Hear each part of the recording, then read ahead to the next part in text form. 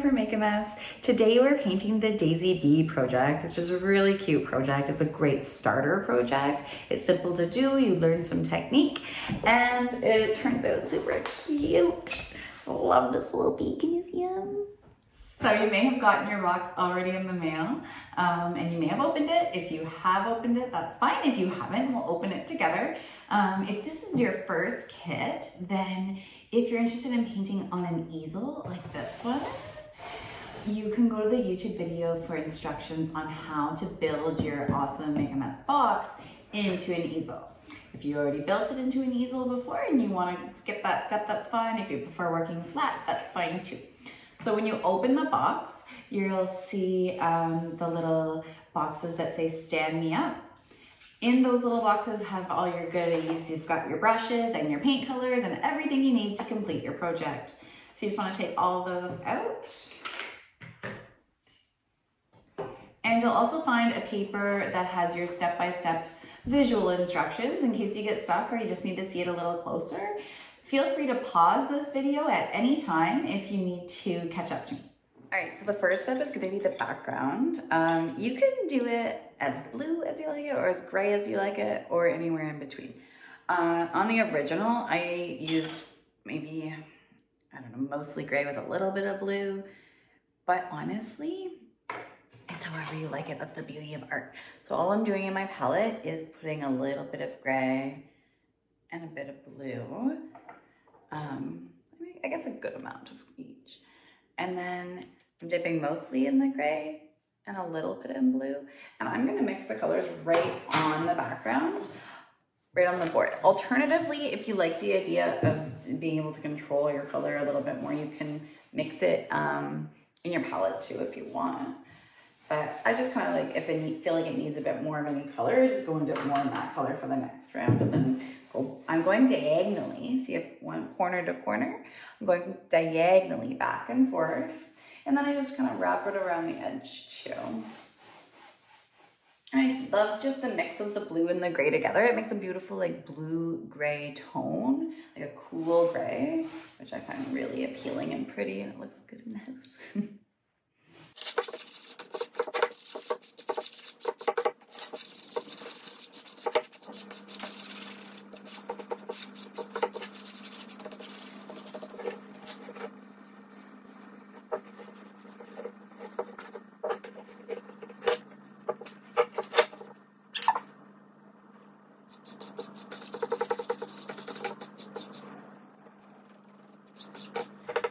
And there you have your background.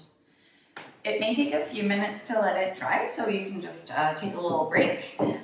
Or if you're super eager, if you don't want to have a tea break, then you can use your hair dryer and it'll dry in a few seconds. So that's kind of the easy way to do it too. Either way works. I'm gonna have a break.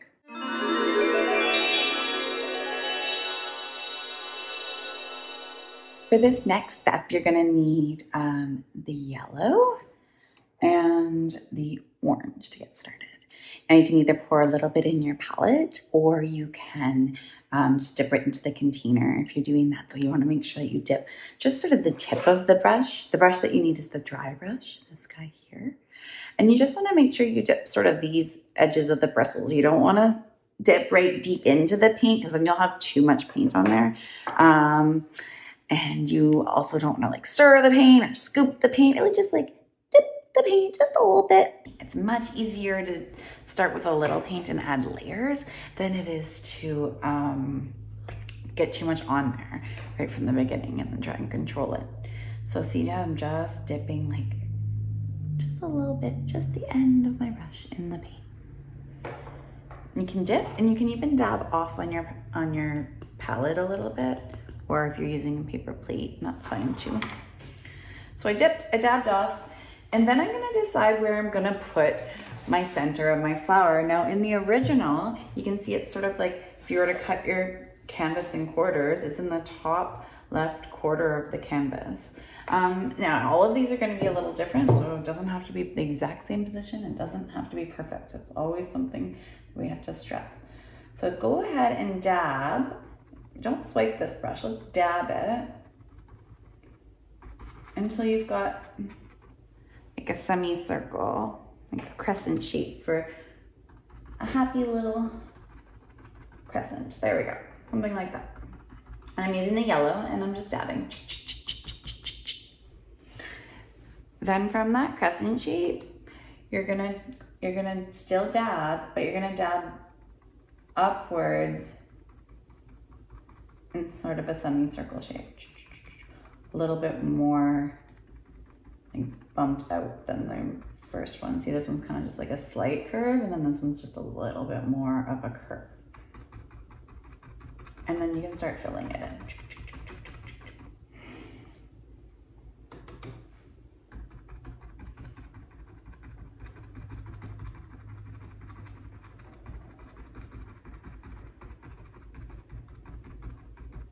Don't worry about it being a solid color. You don't need it to be bright, solid yellow. It's nice to have some of that background color shining through. When the blue gray tone mixes with the yellow, it's just gonna help add shading in our center part of the flower that we're doing right now. So yeah, don't stress about that. That's good, it's a good thing. And then once you got it all filled in, we'll add a bit of our orange. I didn't even wash my brush. That's fine, you don't really have to. Dip just the tip in, dab a little off somewhere. And now let's refer to the original for a second. You can look at your printout too, if that helps. See how the orange is more in the bottom area right in here? Can you see that? That's gonna be like our shading. So a little bit more of that orange happens in this area, okay? So same technique. Little dab, and in more of the bottom area. See how mine looks kind of dotty? Sometimes with these brushes, especially when they're brand new, they need to be sort of like beaten up a little bit. You can make them fluffier by kind of dabbing on. Okay, see how it's like a little bit more fluffy? That's good. And then it blends better, see? Oh yeah, and I didn't dip again. I just used the paint that I had put on there that made it kind of polka dotty. And I'm just blending it with that. Less is more when you're adding paint.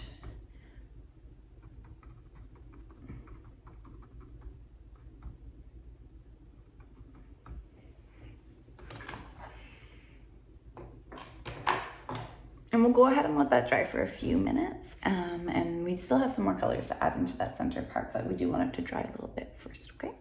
Something just happened, and I just want to note this. Sometimes in these little paint pots, the acrylic paint can separate a little bit sometimes if it's been sitting in there. So if you see that the paint is, I don't know if you can see it, like there's kind of a clear liquidy paint there too, you may want to just give it a stir first, or I guess you could even put the lid on and hold it and shake it. I'm already into stirring it, so here we go. Now, if you use your brush to stir it, look at my brush, it's just covered in paint. You don't want to use this brush like this. Make sure you get a paper towel and just get the excess paint off your brush. I'm going to wipe it on my jeans because that's what I do. Paper towel, jeans, same thing. All right, clean-ish brush and stirred paint, ready to go. So I'm dipping the edge of the brush in the paint, and I'm going to go from the center of our flower out. So I'm gonna start here, and I'm just doing 2 little marks to give myself a guideline. And that's gonna be the width of my petal of my daisy. And these daisy petals are quite long, so we're gonna go from there. I'm just holding it on the edge, and I'm just gonna map out where I want it to go. So it's gonna go down, it's gonna get a little wider as it goes out or down, and the petal will get a little wider, and it comes to a round end. You can always go a bit bigger, that's okay. You might even notice on the printout that my one I corrected too. That's fine, you can always go bigger. They're always going to be just a bit different, so don't stress if it's not the exact same as mine. Mine won't be the exact same as my original because they never are. That's the beauty of art. So there's our first petal. It's really just like almost like an oval shape. Can you see that? It's not closed at the top, and it's definitely skinnier at the top than the bottom. So it looks like that. Just dipping my brush again, and then from that one with that petal in the center that's pretty like straight, then you're gonna start curving them slightly. So any petals going on the side will curve just a little bit towards that petal, just a little bit, and then a little teeny bit more, and then we'll just see like a piece of the petal.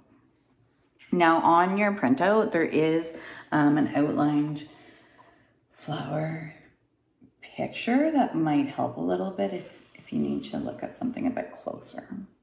So here I'm just doing my petals, try and make them about the same length, and I'm running these two lines pretty parallel, but as it gets down to the base, see they have the same curve, but as it gets down to the base, you're gonna go out just a little bit more, and then curve the petal at the bottom.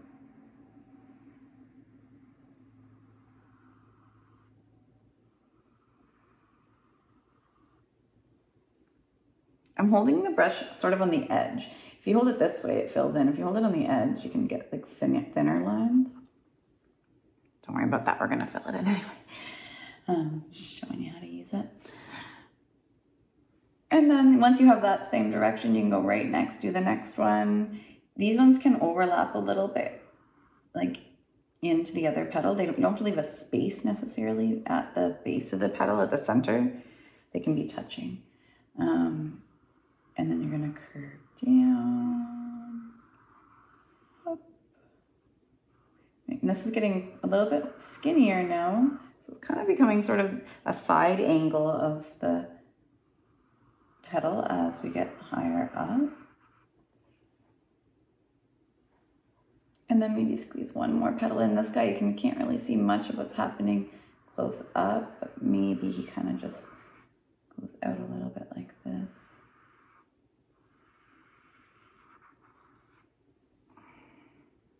Something like that. Now, my petals on this one are a bit smaller than my original, so I might make it a little bit bigger, but whatever. The beauty of art. So these petals all curve the same direction, kind of into that center petal. And then these ones on the other side will curve the opposite direction. Just slightly when you're close to it, to the center, and they can get more and more as they go out. It's okay to leave spaces in between, and it's okay for those spaces not to be the same size. It's nature, right? It's not going to be all perfect. So it will make it look more realistic. Don't sweat the small stuff if it doesn't seem like a perfect daisy. And this one sort of goes off the page a bit, so you can either like just stop it and skip and then start again, or you could even wrap that petal right around the edge of the canvas and then come up. That would be cute too. And come up. And then another little one. This guy's just gonna kind of peek out. I'm just gonna have him kind of coming like this. And maybe just a slight little piece of him that was noticeable in there. All right, so we have it all mapped out. That's great, that's a big step. And if there's anything you wanna edit at this point, you can by just making them a little bit longer if need be, because we're filling in. So anything going sort of on the inside will get covered up anyway. It's a good, easy way to get little parts that you need to fix up kind of covered up, that's fine. And then still with this brush, you can add in your white, first coat of white. And it's okay, again, if your background color shows through. We're actually going to use some blue shading as our next step. So it's fine for it to have a little bit of that dark blue in there. Again, it makes it feel realistic. I'm always doing my brush strokes in the direction of sort of the veins of the flower might go. You know, I get those little lines in it. And go ahead and fill in.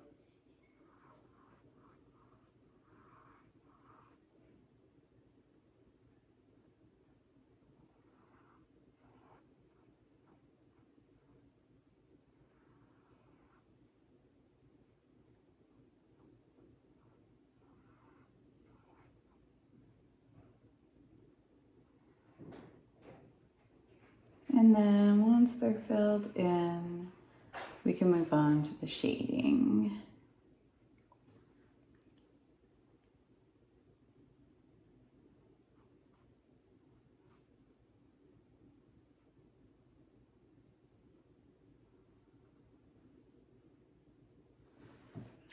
Cute!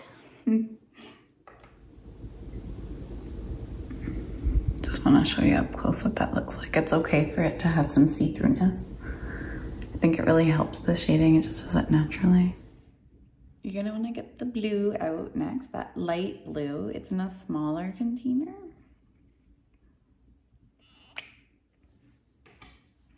And you don't need to wash your brush, that's fine. You can double dip with white and blue, no problem. And you don't need your daisy to be all the way dry either. I'm just dipping a little tiny bit of paint, can you see? And then I'm gonna start pulling it through the flower, from the center of the flower outwards. And this is really just a faint detail. It's just adding a teeny bit of shading. And that's really gonna be more just in the center, closer to the center of the flower, and then coming down into the center of the petals, but it doesn't even have to make it all the way till the end. It kind of just gives us a little shading and a little bit more realistic feeling. If your daisy isn't all the way dry and it's lifting some of your white paint away, then you may want to let it dry a little bit, or you can double dip a little bit in the white and it might help too, to sort of blend it. Oops. So I'm just going from the top down, a little bit in the sky like that, a little bit in the sky. You can turn your brush sideways for the skinnier details. Then just wipe off the excess of blue with a paper towel or on your jeans like I like to do. Dip back into the white and then kind of go over the tips of your petals just to brighten them up a little bit with like a second coat of white and just pump it up. See how each petal just gets really vibrant. I'm just carefully going around the edges and pulling some of that white in. You can even break up, like we go around the outside and fix up like edges and stuff if you need to. That's fine. Might make this guy a little bit bigger because I feel like he's a bit small compared to this neighbor's. Here we go. So what's fun about art is you don't have to expect it to be perfect. I know some of us really feel that way, but it's kind of just nice to play with it and let it happen as you're doing art and as your project is progressing and developing, just letting things happen. You can see I'm like elongating some of the petals a little bit. That's fine. Just kind of fix it up and edit it as you go.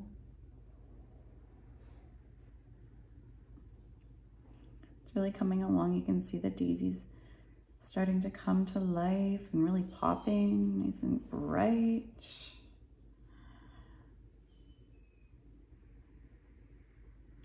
And then I like to put a little bit sort of along the tops up here, because if you imagine the light coming in from the top of your painting, that's why we have this orange shadow in here and the brightness is up here, right? So I put a little bit of the bright white at the top of the petals too, just so it looks like the light's kind of glistening off those first two like skinnier petals just a bit. Just along the top edge of each of those two is good. There. On that note, I think the petals look pretty good, and we can move on to the next step. Gorgeous. At this stage, when you're done your daisy petals, it's a good time to just let it dry and maybe take a peek around your workspace. So I have 4 colors of paint without lids. This one was just resting. Make sure you put all your lids back on. It's a good idea. You can always use the extra paint for different projects. And we'll still need some of that yellow in a little bit. And we'll need the white again. but I think we should put the lids on all of them because that's how mistakes happen. Not mistakes, accidents. It's a big difference. And then the other thing you can do, there's the lid. The other thing you can do at this point while you're waiting for it to dry is give your brushes a wash. So I have my white and blue petal brush to wash and my orange dabber brush to wash. And we're gonna need that one soon. So it's time to go do a quick little cleanup and we will meet back here. For the next step, you're going to want to get the green paint out and open. And we're gonna do the stem of the flower.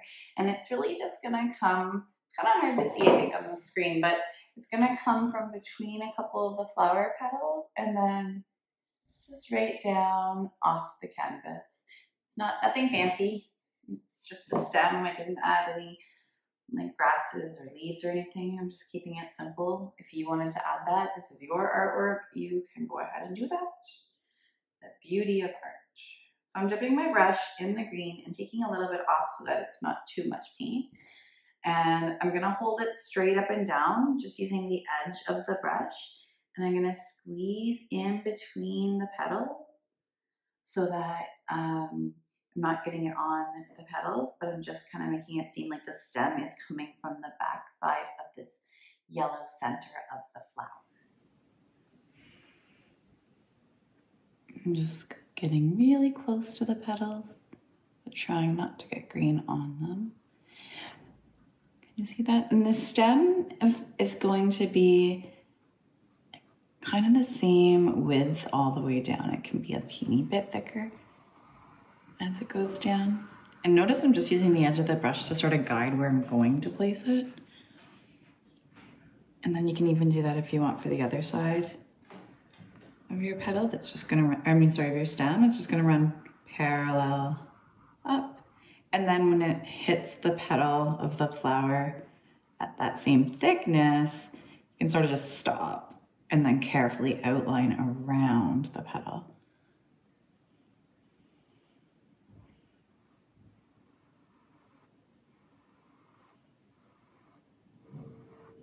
And then fill in between your two lines. You can do that just by holding your brush flat now.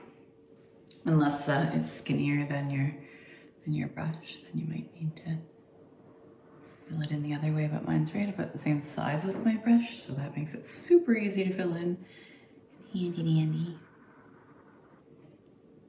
Try and do nice long strokes.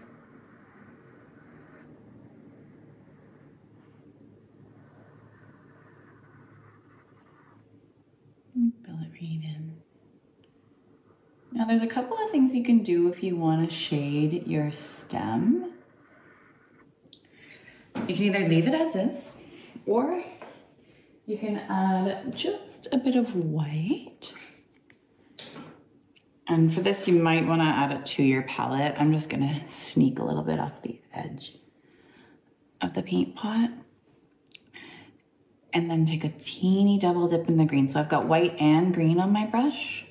And I'm going to take that up the center just a little bit of the main part of the stem. And then let the edges be a bit darker green. Not going all the way up underneath because I think it would be too shadowy under there to have that highlight. If you like the idea of making a little bit shadowy under there, the way you can darken your green is by going back to your original dark blue color from the background. You can double dip a little bit of that in with the green too. And so I'm just taking like a teeny tiny bit of that and a teeny tiny bit of the green. Probably better to double dip in the palette if you want to keep your paints for other projects, but you know. And then you can use that to shadow underneath your flower a little bit if you like that idea. You don't have to. These are kind of little extra pointers and tips. And depends on how much shading you want to do, or if you just want to leave it all solid green like we first did, that's fine too. You could even have the slightest bit of a shadow casting right along here. Oops, gonna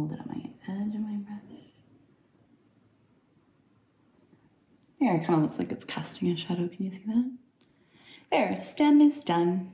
So the flower project's coming along nicely. It looks really good. We've got our stem in there and the whole, pretty much the whole flower. We're gonna add a teeny bit of shading still in the center part of the flower, and then the exciting part, we can add our cute little bee.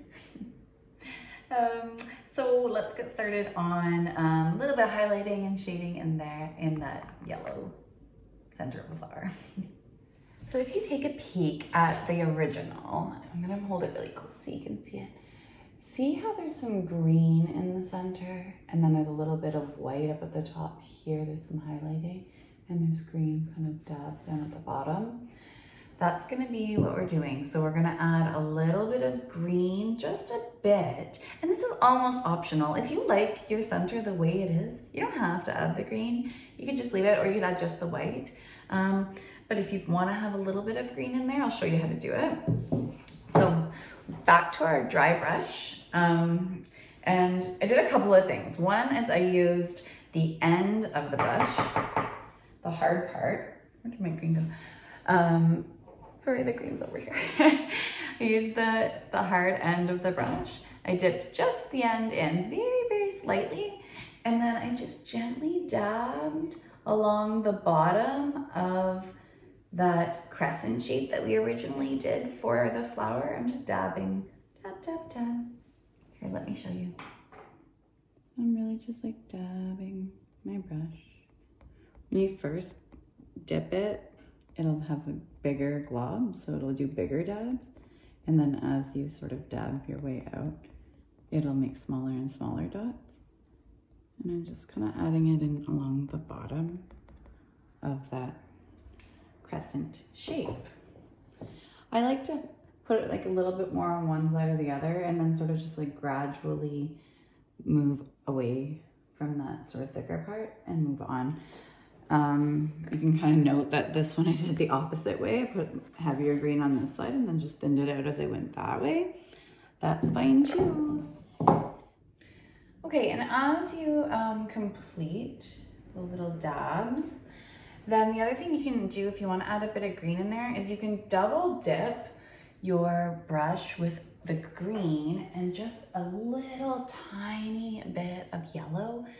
You may want to pour just a dab on your palette, especially if you're using your paint pots again, if you want to save your paint so it doesn't mix all sorts of colors. So I'm dipping, honestly, like just the hairs of the brush, like just a teeny tiny bit of yellow and a teeny tiny bit of green. Can you see that? So it's just like a little bit of green and a little tiny bit of yellow. And then what I'm gonna do with that is dab up at the top here, where it would be like the very center of that. If you were looking at it straight on, it would be a circle, and then the very middle of that circle, it has green. So it was almost at the top, but the very top is kind of the other side of the center. So the center of it would actually be a little bit lower than the top bump. You don't want it to be very noticeable. It's just to blend in with the yellow tones and be a very slight bit of green in the center. So don't overdo it. Don't just dab straight up into green. Just mix it a little bit with the yellow. And then just a very slight little bit in the middle, and then that's good. That's all you need. Leave it. Next little step is going to be the highlight, which we'll grab our white, and it's going to be the exact same thing. So teeny tiny bits of white paint. I didn't even wash my brush. If it blends with the yellow and or the green a bit, that's fine. And I'm gonna do a highlight just along the top. So imagine the light coming from the top, right? Remember we cast some shadows underneath. The light's coming from the top. So we're gonna add a teeny little highlight of white, dabbing with the bristles, just along the top crescent of the center of the flower.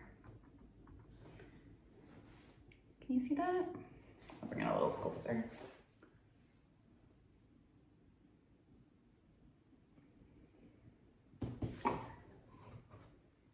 And on that note, the flower is complete, and we're gonna buzz into our next step.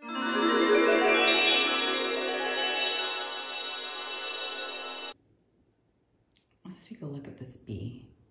He's really quite simple. He's the shape of like a bean almost, like see the little shape? And he's really gonna be just dabbed with this dry brush. We're just gonna, okay. So here's our flower. I'm gonna get the black paint out. And I'm gonna dip just the tip in the black paint because we don't want a lot of paint. And I'm gonna very, very carefully dab the body of the bee on. You can see I'm kind of using just the edge of the brush, and it's okay because they're kind of fuzzy. It's okay if the edges of your bee isn't like an outline. Makes him a bit more realistic if he's a little fuzzy. And if it's very like, you can see in this part here, it's kind of like little pieces that aren't quite connected, then you just turn your brush and use the edge the other way like that. There we go. Just like a little black fuzzy oval shape or bean shape is our first step to the bee.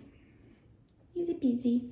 And let that dry for a second, and you're gonna get your detail brush next. So the next brush that you need is this guy with the point. So find him while you're letting it dry. And you can always refer to the visual instructions step if you need to look at the bee a little bit closer. It's not a bad idea. So back to the bee, what we're gonna do now is we're gonna give him a little tiny bit of a round head just at the end of our bean shape and fill it in. And with these brushes, the harder you push, the thicker your line's gonna be. So the lighter you push, the thinner your line's gonna be. So you might wanna practice that on the side piece of paper. So I'm gonna do his hind leg. I'm gonna push lightly. I'm gonna come diagonally down and then kind of has a knee before it goes back. So see the two different directions? And then you can even have like the teeniest little foot if you wanted. And then we're gonna do just two teeny tiny, I'm barely pushing, I'm just letting the like edge of the bristles of the brush just kind of touch. Two little antennas, a little leg that goes out and then down on the one side, maybe a little bit longer.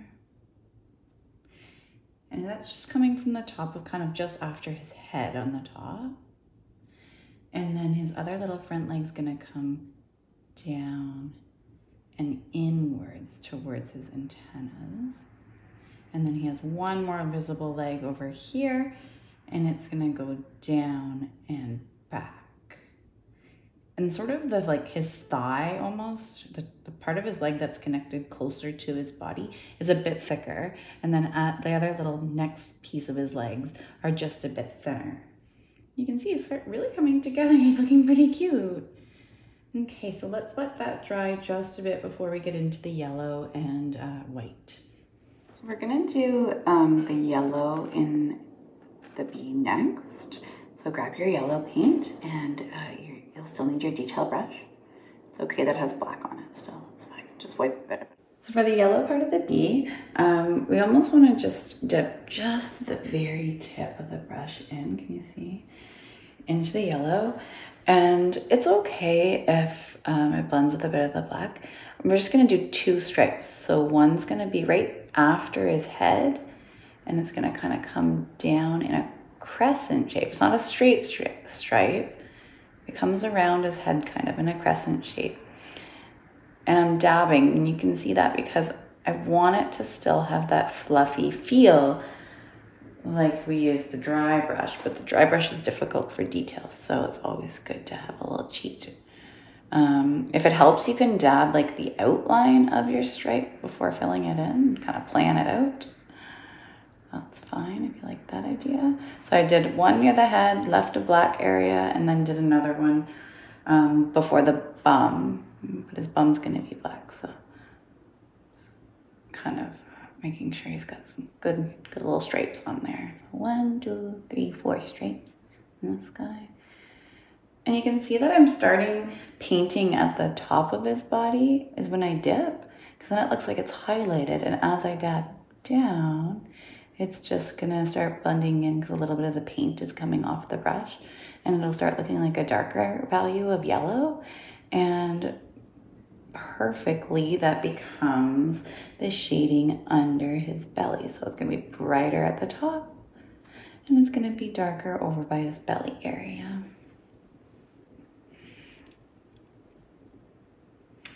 Okay, let's get the white out now, and we'll do his wings. So let the yellow dry for a sec and grab yourself the white. See in our example how the wings are skinnier, closer to the where they connect with the body, and then they get thicker as they go out. They're a very similar shape to our petals of our daisy, except for teeny tiny. And I didn't fill them in because they're sort of see-through-y, and that's okay. And then the other thing to note here is, can you see how there's like a bit of white and grays in there? That's because I double dipped the tiniest bit of black in there. You may want to do the white first and then add the black in, and then it'll kind of blend while it's wet. That's fine too if you like doing it that way, or you can just double dip right off the get-go. Either way works. So they're gonna come from the black section right after the yellow one closest to the head. So they're gonna start here, and I'm gonna do one little wing going up like so. And remember with these guys, the harder you push, the thicker your line's gonna be. So if you want little dainty thinner lines, you're gonna push super gently. And his other wing's gonna come from over here, and it's gonna go up a bit more, and then down and back. Now you may just wanna leave them white like that. You could totally do that. They look super cute. If you wanna add a bit of the black in, that's fine too. I am putting like this much black. Can you see? Just the tip in black. Whoop, sorry if that moved you. And I'm gonna just kind of pull that through ever so slightly. And you can really gently like fill in the tips a little bit with these gray tones, or a little tiny dry brushing over top, so that they look kind of like a see-through film, right? You still want to see your bee through it though. You don't want it to be a solid, but it can have a slight bit of paint in the inside to make it feel like it's see-through. It's looking good, it's looking really cute. Okay, now just, sometimes I have to sharpen my brush. I'm just using my fingers just to make all the bristles stick back together really nice and pointy. It's important to have a good point for this step. So I'm dipping just the point in, and now all I'm gonna do is make him look like he has an eye in here, just by putting a slight crescent shape and then a little highlight at the top. And there he is. There's our Mr. B. And our painting is complete. Thank you so much for tuning in and for painting with me. I have a blast doing this, and I really appreciate everybody enjoying art as much as I do, and learning and having fun with it. It's the whole point of it, right?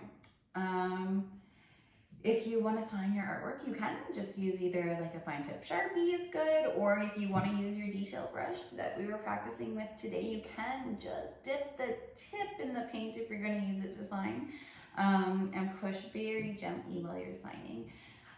I can't wait to share with you our next subscription box project. It's going to be a good one. Until then, it's Nathana from Make a Mess. Peace.